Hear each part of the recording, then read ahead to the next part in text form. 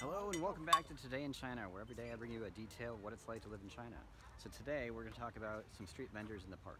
So if you look behind me, there's these little carts, people selling stuff on the sidewalk.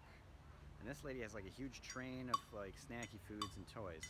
But they'll go through the park. Sometimes they'll get chased around by the local police because you're not really supposed to be selling stuff. They kind of try to keep it in check so that the park doesn't get overrun by people selling things. So if a police comes by, you kind of see them scatter.